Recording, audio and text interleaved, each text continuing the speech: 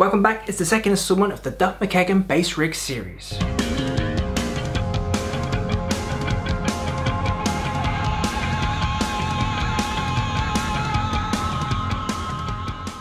So far in the series, we've discussed the basses used in Guns N' Roses, but you already know that because you've watched it, right? If you want to know about Velvet Revolver, that's coming up in part 3, and a link to that will be in the show notes down below. But you're here for amplifiers, so let's do this.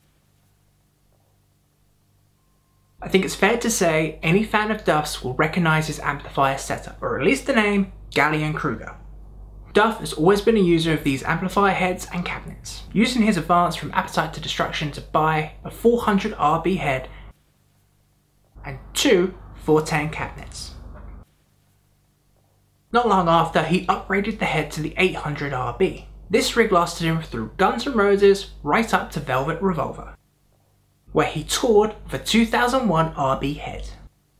By the tour of the second album Libertad, he changed his cabinets to 4x12 Neos. After Velvet Revolver, it looked like he tried a few different setups, juggling between 10 and 12-inch speakers, as his cabinets never really settled.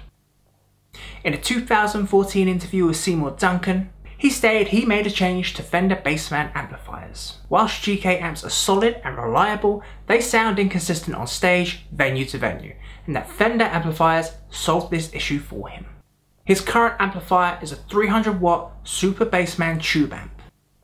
Alongside this, he has been seen with a Fender 6x10 cabinet, but more recently a full 8x10. Pictures from Duff's Twitter show he's using the volume of the Fender head and combining it with a GK MB800. GK are famed for their built-in distortion, and no doubt he's using that to run his dirty signal. Duff has stated in the past he isn't really an effects person and only uses them to enhance the song. He has however stated an interest in the UK band Magazine, who were known to use chorus. He's since tried to emulate that sound.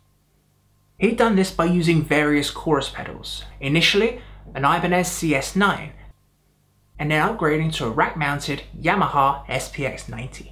Between these effects, you can get the quintessential Duff sound. Duff has also mentioned using an MXR chorus, which has a different flavour and more parameters to tweak. Other effects that have sparingly been used are an MXR El Grande bass fuzz, which are used in the studio for Velvet Revolver. In a live setting, however, he uses the B channel on his Gallien Krueger head, as we mentioned.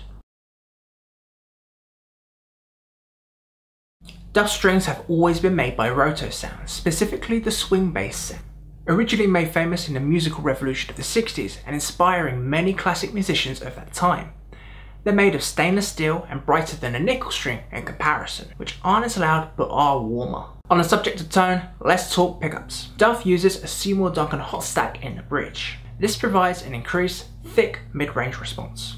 A great improvement to an already subtle, quiet, stock single coil. There isn't any information that mentions Duff switching out the humbucker in his Jazz Bass Special specifically. Looking at his Fender Duff's signature model, they've given it a vintage style Alnico split coil. So for the price tag of this bass, you would hope it is as close to the original run of a Jazz Bass Special as possible.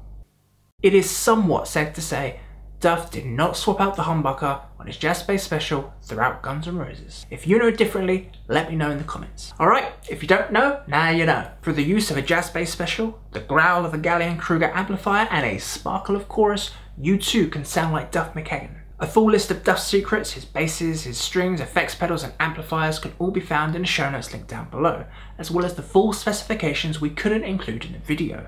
That's for the completionists amongst us. In the final installment of the Duff McKagan bass series, we talk about Velvet Revolver, Loaded, Neurotic Outsiders, Hollywood Vampires, and more. If you like the video, please give it a thumbs up and subscribe, as I would really appreciate your support and it helps the channel to grow.